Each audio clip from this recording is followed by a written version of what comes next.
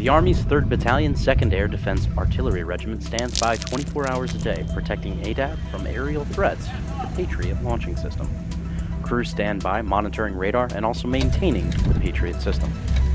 I'm a 14 Tango, that's Enhanced Patriot Missile Launcher Operator/Maintainer. And when it comes to a reload, I will be the operator for the forklift and the GMT, so I'll handle the vehicle that moves the live missiles. True to their word, they train to fight, have lethal strike, and are battle ready.